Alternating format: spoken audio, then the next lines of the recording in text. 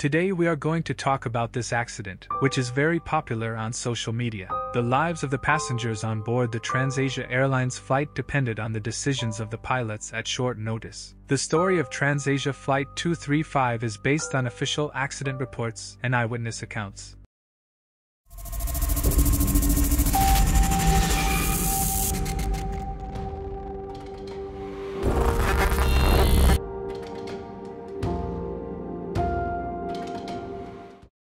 It was February 4, 2015, at Songshan Airport in Taipei, the capital of Taiwan. Flight 235 of TransAsia Airlines was to be a domestic flight. Minutes later, the plane was getting ready to take off for a flight to Kinmen, also in Taiwan. The plane was an ATR 72-600 with two turboprop engines. Turboprop engines are propeller engines that provide high efficiency at low speeds. This ATR 72 with tail number Bravo 22816 made its first flight on March 28, 2014, and was delivered to TransAsia Airlines about 2 weeks later. Just 4 days after the company took delivery of the aircraft, both engines were replaced due to technical malfunctions. 4 months later, the replaced right engine was replaced again.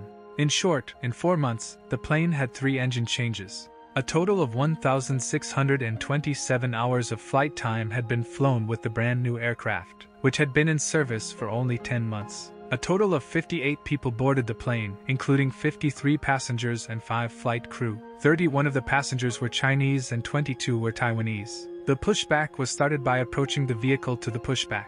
Let's take a quick break. We've put a lot of effort into this video, so if you find it informative, please remember to subscribe and like. Your support allows us to create more content for you. The pilots started to do their taxis at the airport, which is both a civilian airport and a military airfield. 3 of the 5 flight crew were pilots, and all 3 pilots were captain pilots. Liao, the 42-year-old captain pilot in command of the flight, had 4,900 hours of flight experience, 3,400 of which were on ATR 72s. 45-year-old Captain Liu, who was sitting in the co-pilot seat, had 6,900 hours of flight experience. Both pilots were very experienced in this aircraft type. 63-year-old Captain Hung, who was sitting in the jump seat behind them, was much more experienced than the pilots in front of them, with 16,120 hours of flight experience. Almost all of the passengers on board were tourists. The real conversations between the pilots and the controller are now coming on the screen. TransAsia 235 Songshan Tower, due to initial separation, hold short runway 10 for landing traffic. Hold short runway 10, TransAsia 235. 服务 runway 10. After completing their taxi, the pilots aligned the turboprop aircraft at the runway. 235 runway 10, wind 100 degree, 9 knots, clear for takeoff. Runway 10, TransAsia 235. The pilots powered both engines of the propeller-driven aircraft. They reached V1, then takeoff speed. They took off from runway 10 of the airport at 10:50 a.m. After taking off, they checked the controls, set the autopilot to 5,000 feet, and started turning the plane to the right. The plane, with 58 people on board, started climbing over the center of Taipei, a city of more than 7 million inhabitants. Just 2 minutes after takeoff, the plane's master caution warning system was activated. Master caution is an indicator on the plane that is usually activated in emergencies and requires urgent intervention. Immediately after the master caution warning, the right engine stopped working. The flight computer automatically switched the engine propellers to the feather position. In this type of engine failure, the propellers come to a steeper angle to prevent the formation of friction, so that the aircraft can stay in the air for maximum time by creating minimum friction. In short, the system propellers are positioned parallel to the incoming air, allowing the aircraft to stay in the air longer. The first thing pilots should do in such emergencies is to increase the power of the intact engine to keep the aircraft in the air. When it is determined which engine has failed, the failing engine is put in a safe position. In the appropriate position, it is tried to restart the engine, and if the engine does not start again, it is requested to head to the airport for an emergency landing. But the experienced captain pilot made an unbelievable mistake, and due to his confusion, he said that he was going to cut the power to the only engine that was intact. He told his co-pilot that the throttle levers of the right engine are back. The co-pilot responded by saying just a second. The co-pilot was trying to understand what had happened to the plane and was looking at the gauges in front of him. They were panicking because they were down to one engine and they were at a low altitude. These types of airplanes are designed to fly even if they lose their single engine. So even if they lost their single engine, the plane had enough altitude, fuel, and power to glide to the runway. But after the captain pulled the intact engine back, there was no engine left to generate power. The airspeed of the ATR-72 began to drop rapidly. They were only able to climb 1,630 feet. Only 2 minutes after takeoff, the co-pilot saw that the airspeed was dropping and gave the emergency report to the tower. Here are those last conversations of the pilot coming on the screen. Mayday, engine going off. TransAsia 235, reach trial again, contact Taipei Airport, 119.7. 235, 中山 Tower. 235, 中山 Tower.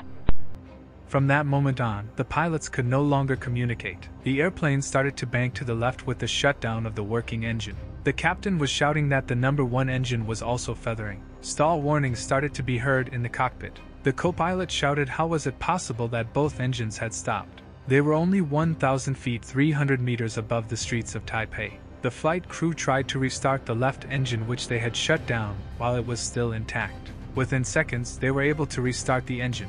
But they had already lost control of the plane. The plane was in a 90-degree bank. The wings could no longer generate lift because of the bank they were in. And the plane crashed with 58 people on board into the Keelung River in Taipei, 3.1 miles, about 5 kilometers from the airport.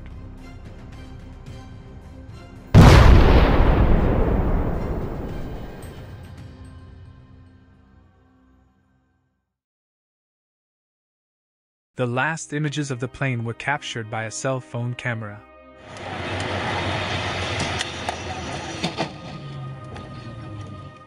The plane first hit a taxi that was driving and then hit a viaduct and fell into the river. Unfortunately, 43 of the 58 people on board the plane lost their lives. Only 15 people managed to survive. 2 people in the taxi they hit were injured. The last view of the plane after the accident is shown on the screen. The plane was split into 2 main parts by hitting the water upside down. The majority of the surviving passengers were passengers sitting in the tail section of the plane.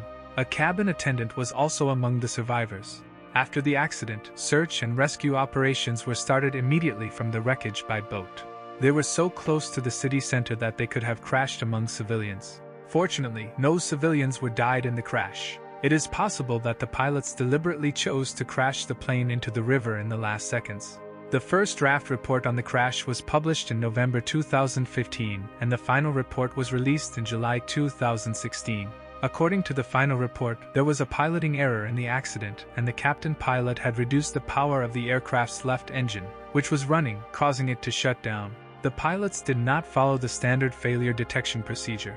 They were therefore confused as to which engine had gone. Investigators also looked at the captain pilot's past flight records and found that he had failed a similar event in the simulator due to a lack of information. So why did the right engine fail at the start? The failure was caused by the failure of solder joints in the auto feather system, which reduces friction in the engines. The light in the automatic power control system did not light up after the engines were powered up during the initial takeoff run. But the pilots continued the flight when they should have aborted the takeoff. After takeoff, when the airplane rapidly lost speed and entered the stall, the system tried to push the lever and accelerate the airplane. This was among the factors that contributed to the pilots losing control. Although the pilots tried to restart the engine, the altitude they were at was not enough to restart the engine. According to the report, the uncoordinated work of the flight crew was one of the main causes of the accident.